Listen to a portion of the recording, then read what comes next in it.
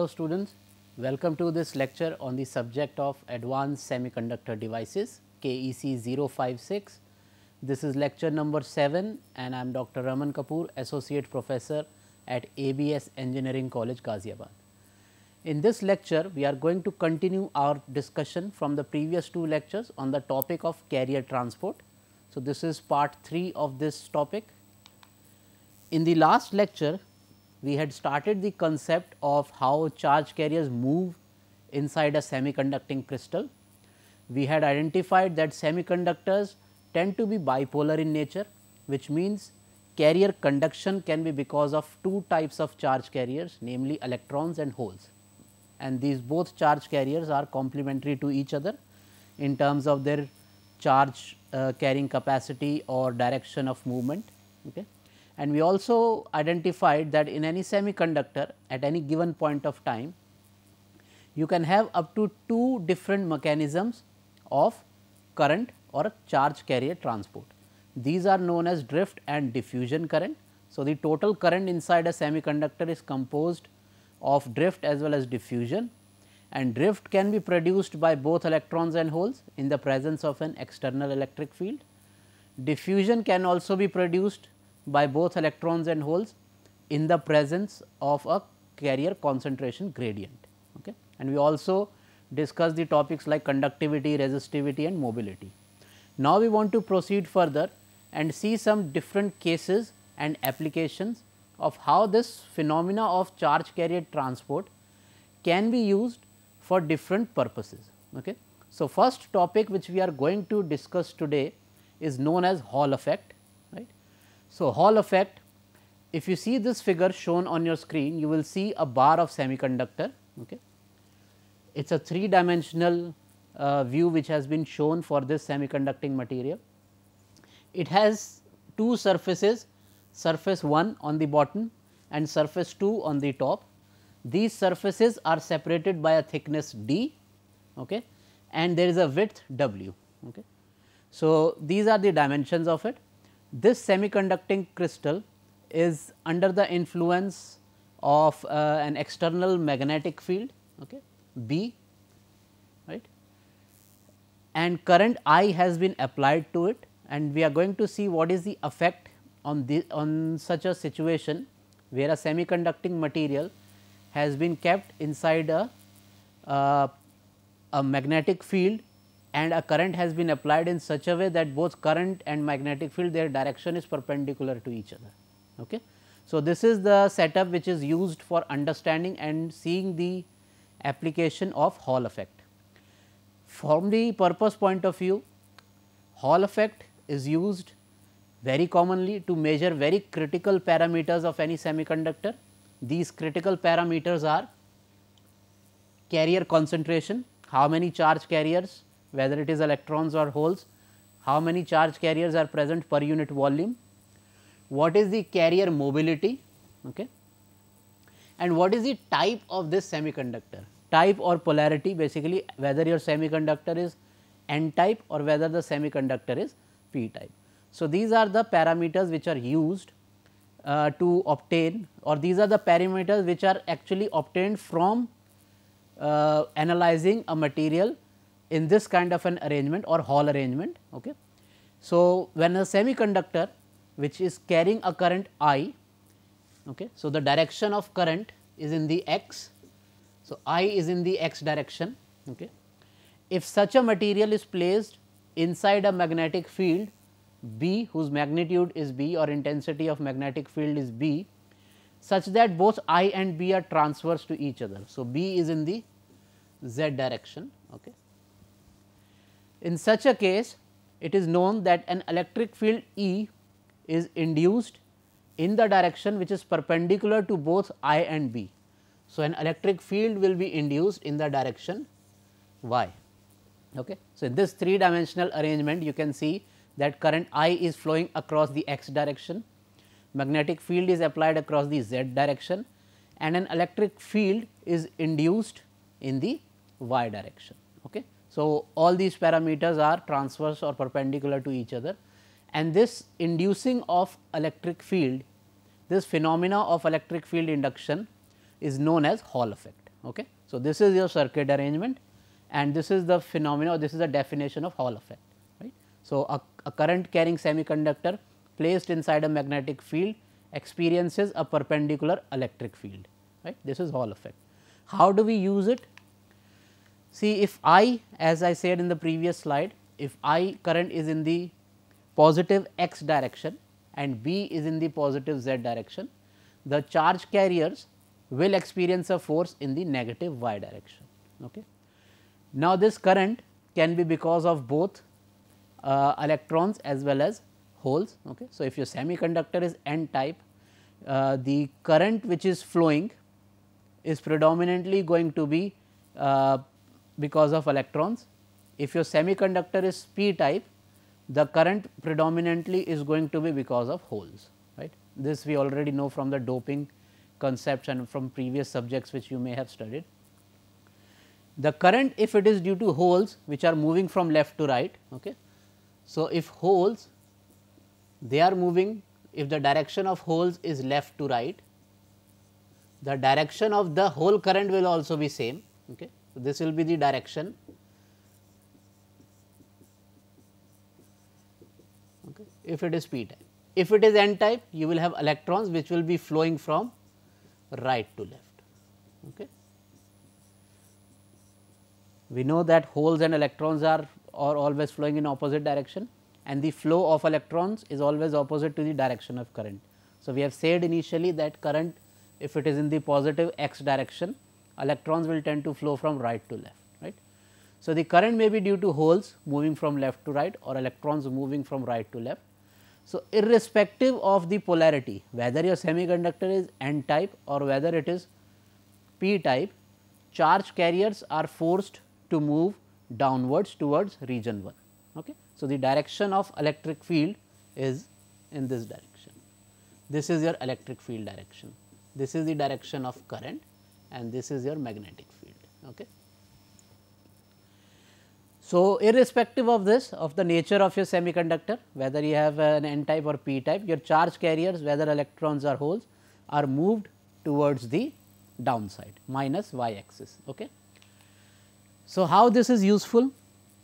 Now, if the semiconductor is n type, so current predominantly carried by electrons, these electrons will accumulate on side 1, this surface, this lower surface which I have shown here, this is surface 1. Okay. And this top surface, this is surface 2, okay, separated by a thickness d, right. So, this is region 2 and this is your region 1, the lower side region. Okay. If the semiconductor is n type, so when electrons get pulled towards surface 1 downwards, this region gains electrons. Okay. So, say initially in the middle you have charge carriers flowing, electrons flowing from right to left because current is from left to right. These electrons get pulled towards surface 1 below. Okay. So, surface 2 effectively becomes positively charged as compared to surface 1, or I can say that this region 1 is more negative as compared to region 2. A simple polarity test, right, a simple measure of voltage across it will tell you that on which side the needle moves and you would know that which side is more positive and which side is more negative. So, if region 1 is more negative, it must have been an n type semiconductor. Okay. So, if you do not know the polarity of this semiconductor, if you do not know the type of this semiconductor, if region 1 is more negative as compared to region 2, the semiconductor is n type. Opposite, contrary to this, if your semiconductor was p type, region 1 will have more accumulation of holes as compared to region 2. So, holes moving from left to right will get pulled downwards towards region 1. Okay. So, a simple polarity test will tell you that region 1 is more positive as compared to region 2. What this shows is that in this kind of an arrangement, if region 1 is more positive, it is a p type semiconductor. Okay. So, the region, the voltage which develops, it is measured across region 1 and 2, right. So, if you measure this voltage across these two regions via a voltmeter, this is known as Hall voltage. If Hall voltage is positive, it is a p type semiconductor. If it is negative, it is a N type semiconductor. Okay. So, this is how you use Hall effect arrangement to measure the polarity or identify the type of your semiconductor. Apart from that, you can use it for measuring carrier concentration. Okay. Now, you see the charge carriers in this arrangement are experiencing two types of forces. One force is applied via this magnetic field, okay, and we know that magnetic field exerts a force only when your charge carriers are moving. Okay. So, this force due to magnetic field is given by whatever force is exerted by this magnetic field on a moving charge carriers. Here Q is charge, B is the intensity of magnetic field and Vd is your drift velocity. Okay. We have already discussed drift velocity in our previous two lectures. This force and the current carrying capability of this semiconductor results in an electric field induction. So, a second force is exerted which is due to this electric field, which is, and we know electric field is force per unit charge. So, this force because of electric field is equal to Q times E. These forces balance each other. Okay. So, you can say that Q dot E is equal to Q dot B dot Vd. Okay. I have already defined the symbol. Q is charge, E is electric field intensity, B is magnetic field intensity and Vd is drift velocity. Okay. And if d is the distance, as I have said that the thickness between these two regions or the thickness of this material is actually is known as d. Okay. That is the symbol for that. So, if the distance is between these two region is d and the voltage across these two region is Vh Hall voltage, electric field being the voltage gradient, I can say that this induced electric field is equal to Vh over d. Okay. And this Vh is equal to E dot d, right, and E is equal to B dot Vd, right. So, the two forces, one due to magnetic field, another due to electric field, they balance each other. So, they are equal to each other, right. So, we can write electric field force due to electric field equal to force due to magnetic field, Q gets cancelled. So, E is equal to B dot Vd. We know that Hall voltage is E dot d, right. So, combining these two equation 1 and 2, you get equation number 3, which says that your Hall voltage is dependent upon magnetic field intensity, drift velocity and the width of the or the thickness of the semiconductor. Okay. And drift current density, we have derived the expression in the previous lecture. J is equal to NQ mu E or J is equal to sigma E basically. Okay. This can also be written as rho dot Vd, where rho is nothing but charge density. Okay. So, charge density rho is defined as N dot Q. This is known as charge density, coulomb per cubic centimeter. Okay. N is the carrier concentration, Q is the charge. So, total charge density is N dot Q, right. Current density is also defined as current per unit area. If I is the current flowing and area is width times thickness. So, I can say that this rho dot Vd, which is my drift current density, is equal to current per unit area. Okay. Simple explanation, we already know the expression for drift current density, N Q mu E, N is carrier concentration, Q is charge, mu is mobility, E is electric field. Okay. N dot Q is the definition for charge density rho, mu E is the expression for drift velocity. Drift velocity proportional to electric field, proportionality constant being mobility. Okay. We have already seen this in one of our previous lectures. Okay. So, now equation 3 can be written as Hall voltage equal to B dot d, Vd gets replaced by J over rho and J is I over W d. Okay. So, this is my expression for the Hall voltage, right.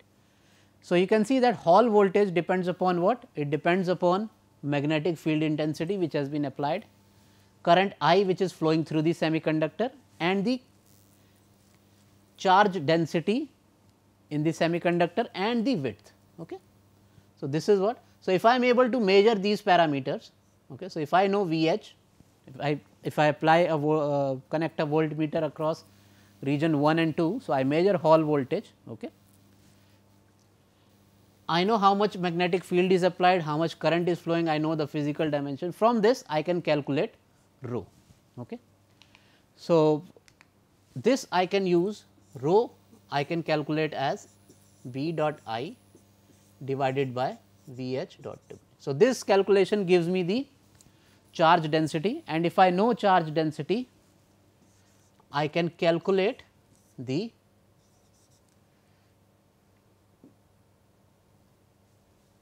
carrier concentration. Okay.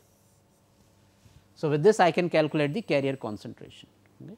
So, the applicable to both n type and p type semiconductors. Okay. So, if you have a p type semiconductor you will replace p here. Okay. Apart from this you can use the same equation for measuring mobility. For mobility we define what is known as Hall coefficient. Okay.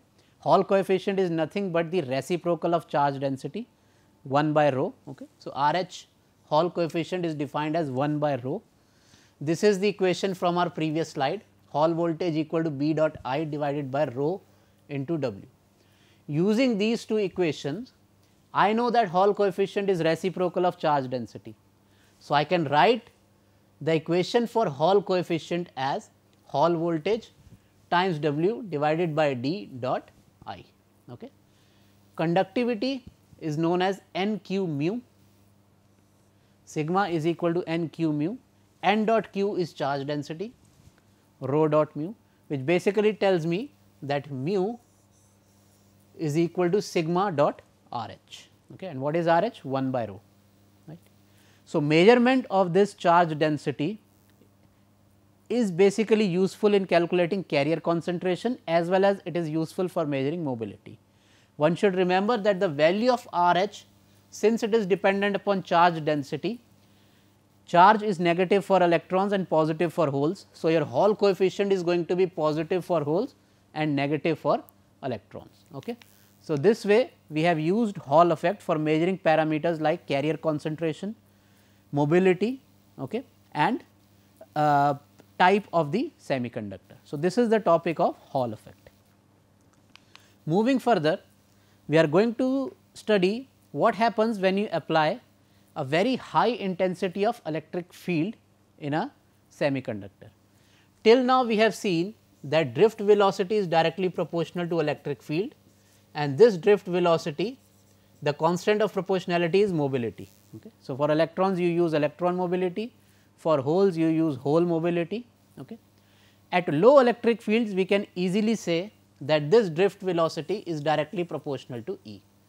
This is only valid at low to moderate values of E.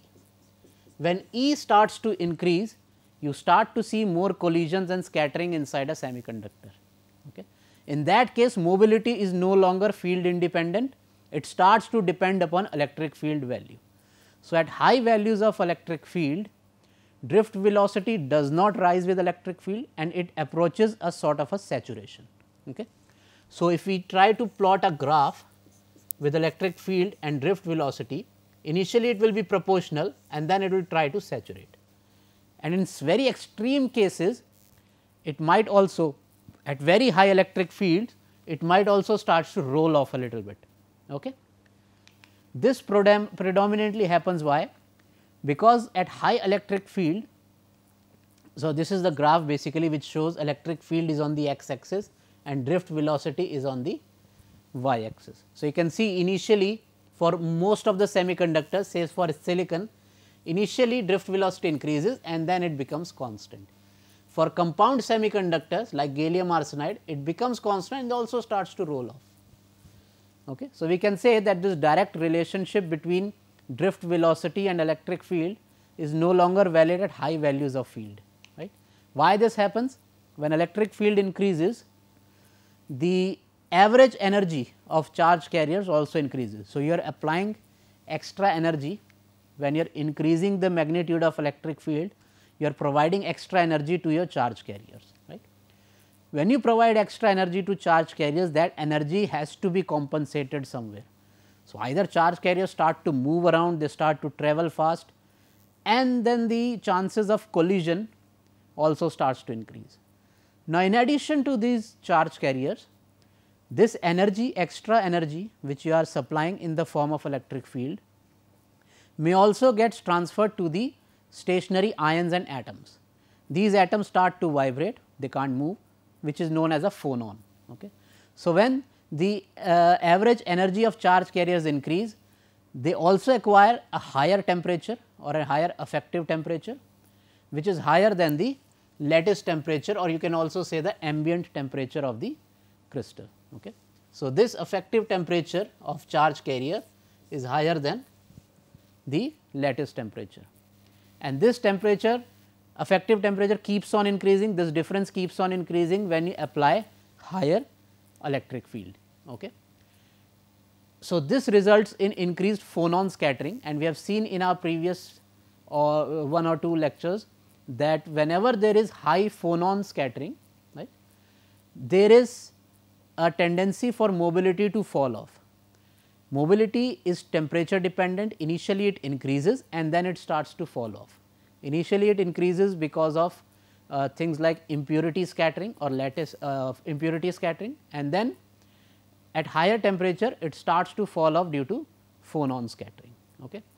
So, your effective value of drift velocity is equal to mu naught E, where mu naught E is your mobility at low to moderate values of electric field. Okay. So, you can call it low field mobility, multiplied by the square root of T over T E. At reasonable values of electric field, these values are nearly equal. So, then your initial direct relationship between velocity and electric field is valid. Okay. But at high values of field, where effective temperature increases, this term becomes lower than 1. So, your drift velocity starts to either become constant or in extreme cases starts to fall off, right. And this is the ratio of this effective temperature to lattice temperature, and here C subscript S is nothing but velocity of sound, E is applied electric field. Okay. So, this is the effect on mobility and drift of charge carriers when there is very high value of electric field is applied, right. So, this graph also tells you when temperature tends to increase. So, your x axis is temperature, your value of saturation velocity, that velocity which is supposed to be becoming constant, okay, at high fields, that also starts to roll off. So, for silicon the roll off is slightly lower, and for compound semiconductor like gallium arsenide this roll off is quite steep. Okay. So, this is the effect of increasing temperature or increasing electric field on the drift of charge carriers. Okay. And when the electric field is increased above a certain value, your carriers gain enough energy. So, you can have certain electrons and they collide with another atom and they can knock off another electron. This is another high speed electron, this can hit another atom and knock off another electron. So, this phenomena is known as impact ionization. Okay. This multiplication process is characterized by an ionization rate which is alpha, can be defined for both electrons as well as holes. So, one electron can generate another electron leaving behind a hole. So, one high energy electron generates one electron hole pair and another high energy electron keeps on further generating different electron hole pairs. Okay.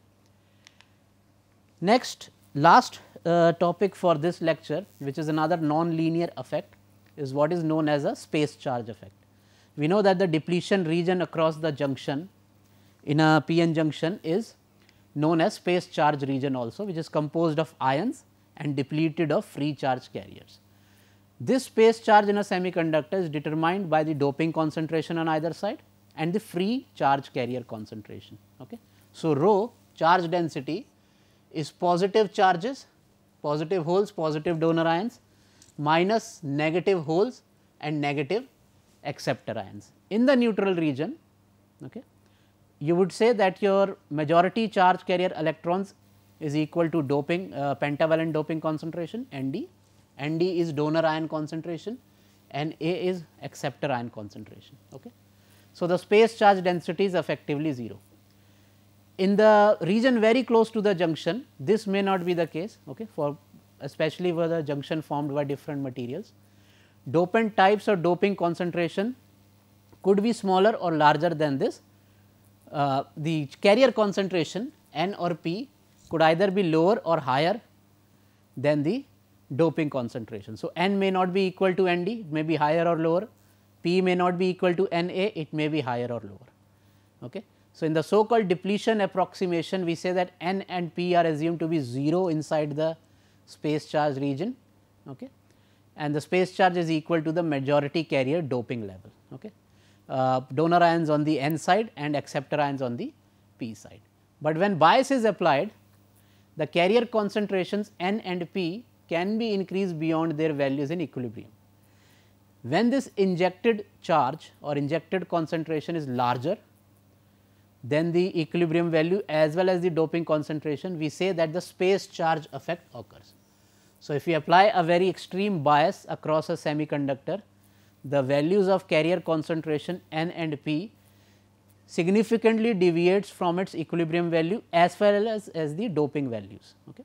So, these injected carriers basically control your space charge and the electric field profile across the junction, and this results in a feedback mechanism where field drives the current, which in turn sets up another field which opposes it. Okay. And this space charge effect is more common in lightly doped materials, and it can occur outside the depletion region as well. Okay. So, with this you can refer to some of these references for this today's lecture. So, we come to the end of this lecture. So, we have discussed 3 different topics related to the concept of carrier transport, one being Hall effect to measure semiconductor parameters, another what happens to charge carriers when very high electric field is applied, and thirdly we have studied the space charge effect. So, okay. So, we will continue our discussion of carrier transport in the next lecture. So, thank you for